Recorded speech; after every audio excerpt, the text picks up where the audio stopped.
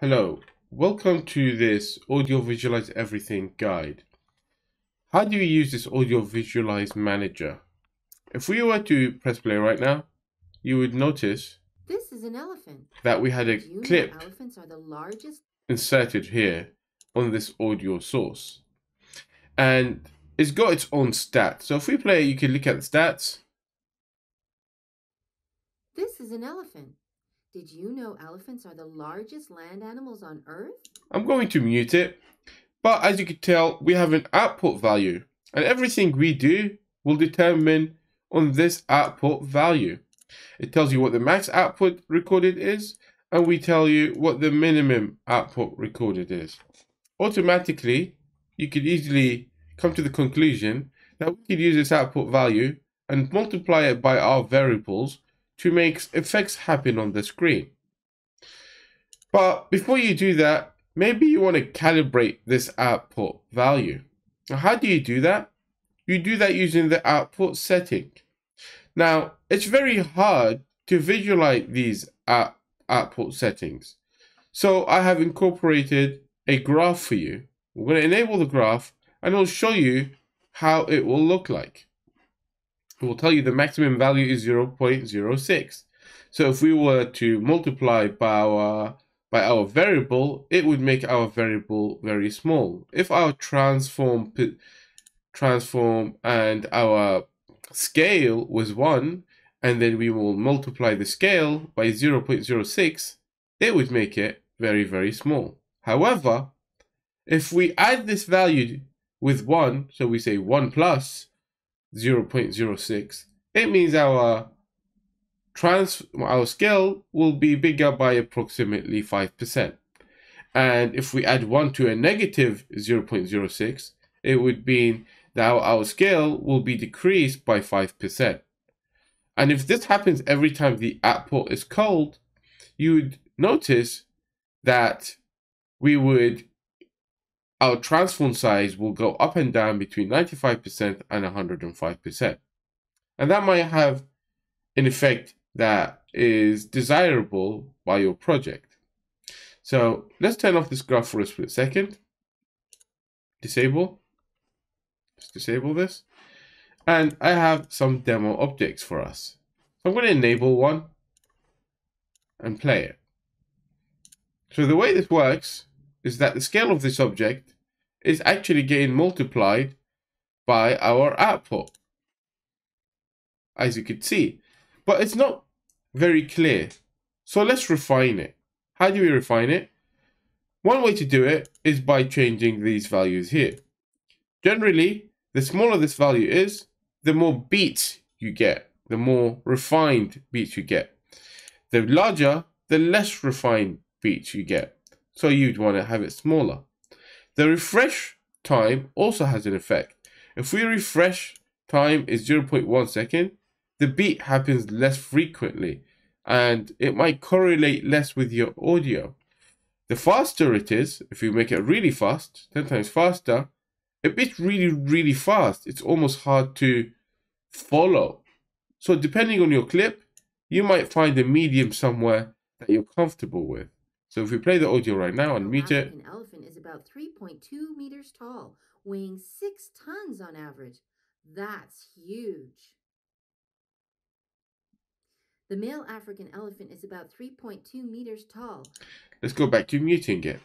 Does this look good for you? I'm not sure. Maybe you feel like the effect isn't very noticeable. Another thing you could do, you could change it from multiplying by actual volume to any of these other formulas. You can experiment with those and see which one is best for you. But an easier way to do this, stick with the actual raw data and we can go to the multiplier. We can increase the multiplier so our output volume is a bit more visible, shall we say. And this bar and this bar, they basically add up to the total multiplier. Because this is set to 1 and this is set to 1, you get a total multiplier of 2. What if you wanted the multiplier to be reducing the effect? Well, that's quite simple. You reduce this to 0 and then you put this value down. So right now we are halving our multiplier, and as you can see, the effect has reduced to such a point where you can barely see it. If we reduce it even further, it's basically having the same effect, but it's so minute, you actually can't see it. So one thing to do right now, our multiplier is multiplying by 0, so we don't see anything whatsoever. If we were to increase this value here, you can see that we have enhanced our effect dramatically, and it's a lot more visible. But this could give you an effect that you do not want. So yes, it's very nice and visible, but maybe this is too much. You like the fact that it happens very frequently. You like the strength of the effect, but sometimes the ball gets really, really small and it gets really, really large. Let's find out how large it's getting and how small it is. We can go back to our graph and enable it. And we can see it's around the value of 1. And the lowest value we have achieved is around -1. And if we find this to be too much, so we could just clip it. We go to the clipping output or clamp output, and we could say we don't want our minimum to be -1. That was too much. Let's say we want our minimum to be -0.5 instead. And then we could say we don't want our minimum to be 1. That was too much. We want our maximum value to be 0.5. And now you realize it's actually getting clipped between 0.5 and 5. If we open our graph again, you can see it's being clipped. It will not allow anything to go beyond -0.5, and it will not allow anything to go to +0.5. We could actually affect this a little bit more just to see how it looks like. So -0.3, and let's say 0.3. As you can see, everything is being clamped between these two values. We could turn off the graph, and you might feel like, okay, that is basically what you were looking for. Maybe it's not. Maybe the effect is still a little bit too much. We can change it to 0.1 here, and -0.1. Now you can see that the effect, maybe this is what you're looking for. Personally, I don't like this, because what's happening now, it's basically either giving you a 0 value, or it's giving you the maximum value or the minimum value. It doesn't sound very, very accurate. So the way I would do it is, personally, reduce the multiplier. I'm going to take the multiplier. Sorry, this is not the multiplier. I'm going to reduce the multiplier back to 1. Okay, I'm going to remove these clamping values back to minimum output -1, maximum output +1. I'm okay with that. And instead, where was I? Instead, I'm just going to refine my multiplier a little bit more. Disable the graph. I'm going to refine my multiplier by increasing the multiplier by a more reasonable amount.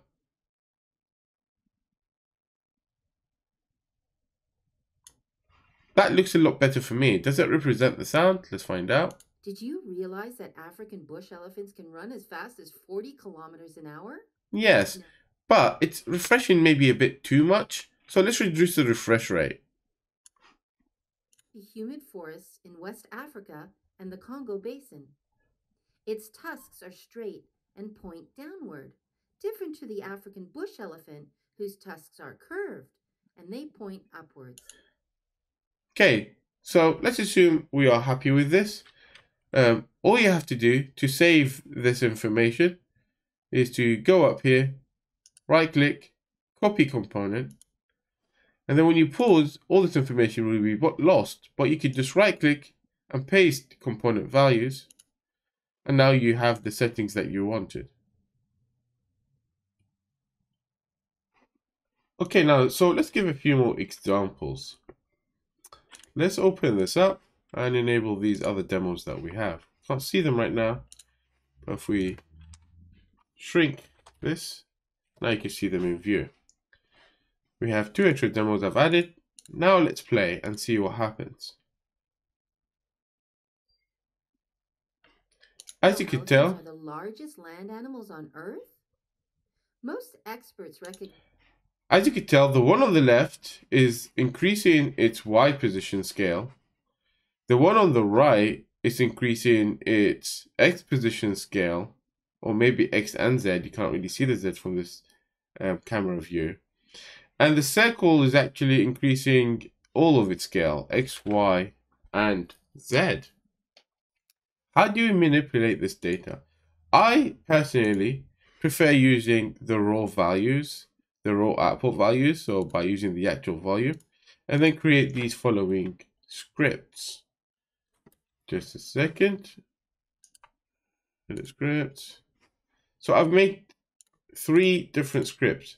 This is the script for the circle, and what we're doing is we are getting the transform, local scale, and we are basically multiplying the X, Y, and Z by the Audio Visualizer Manager output volume.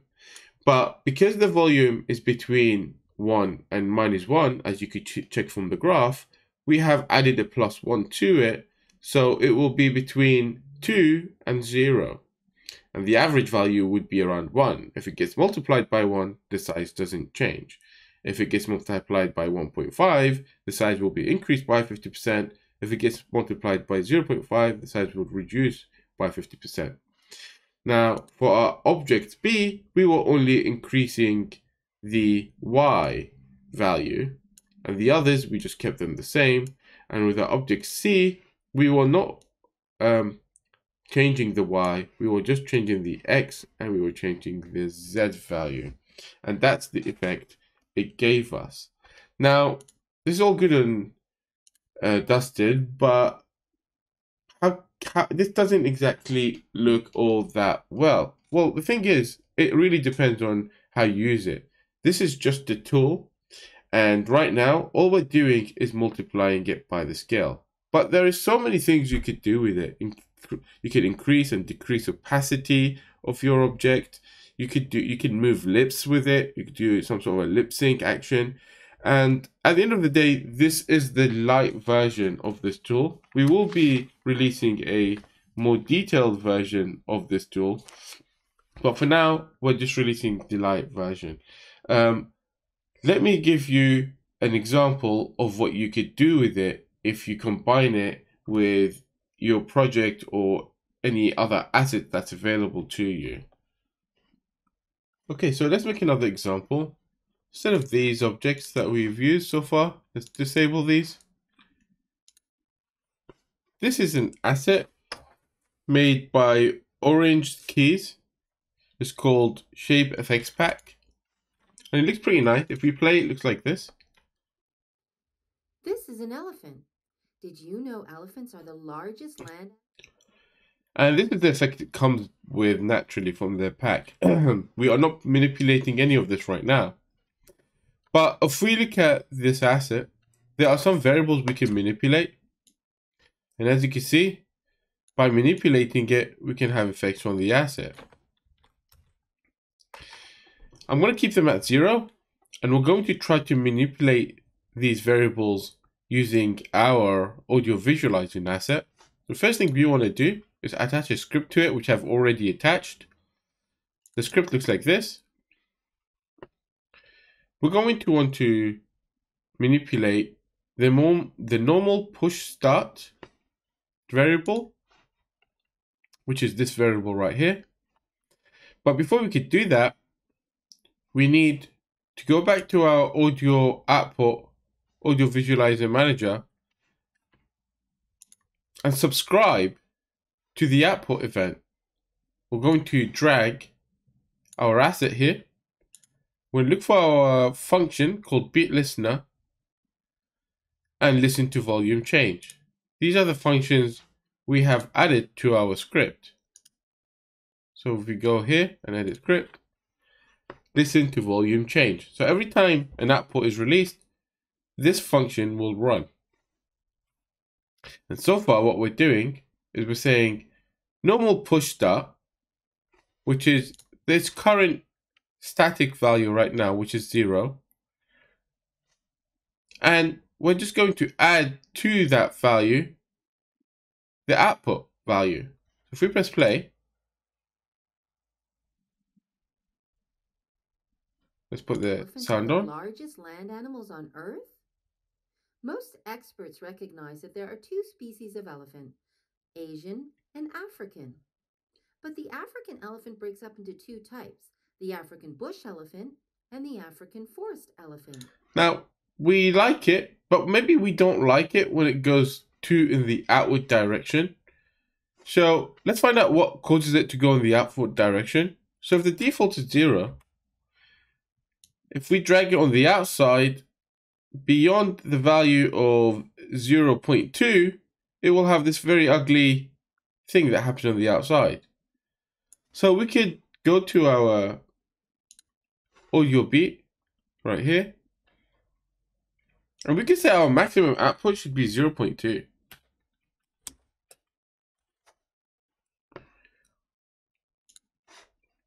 Let's put this back on default 0 and start now and see if that happens. This is an elephant. Did you know elephants are the largest land animals on Earth? Most experts recognize that there are two species of elephant, Asian and African. It kind of still happens a little bit, so we could reduce it a little bit further. Let's make it maximum output of 0.15 to be sure. Let's play that again. This is an elephant. Did you know elephants are the largest land animals on Earth? Most experts recognize that there are two species of elephant, Asian and African. What happens when it goes into the negative? So the negative doesn't cause that to happen, so we're good with that. Actually, if we increase this value, it seems like anything beyond 0.1, we will see this effect that we do not like. So let's go back to this, make it 0.1. Maximum value. Go back to our sphere. Set this back to 0 and let's go. This is an elephant. Did you know elephants are the largest land animals on Earth? Most experts recognize that there are two species of elephant, Asian and African. That looks much better. The African elephant breaks up into two types, the African bush elephant and the African forest elephant. Now there is another thing we can play with. So this is at 0 and this is at 0. Shrink factor. Shrink factor might have an effect. I don't know if we should play with this actually. But maybe if we do play with it, we can have an extra effect. You can experiment with these things. You could apply it on any asset you want. You can apply it on any variable you want. And you could give an effect as if the sound is resonating from the object.